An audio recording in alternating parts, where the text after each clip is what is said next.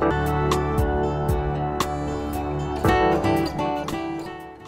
I'm Matt Gebbers with Gebbers Farms. We're in Brewster, Washington today. It's October 6th and we're in a Grannysmith orchard.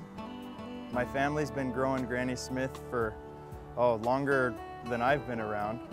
My father and my grandfather decided to plant some of the original Grannysmith orchards here in Washington.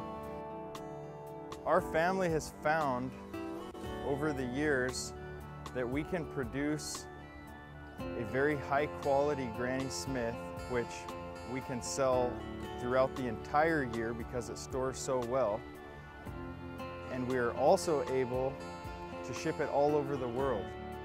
It's a mainstay apple because it stores well, it cooks well, you can do so many things with it.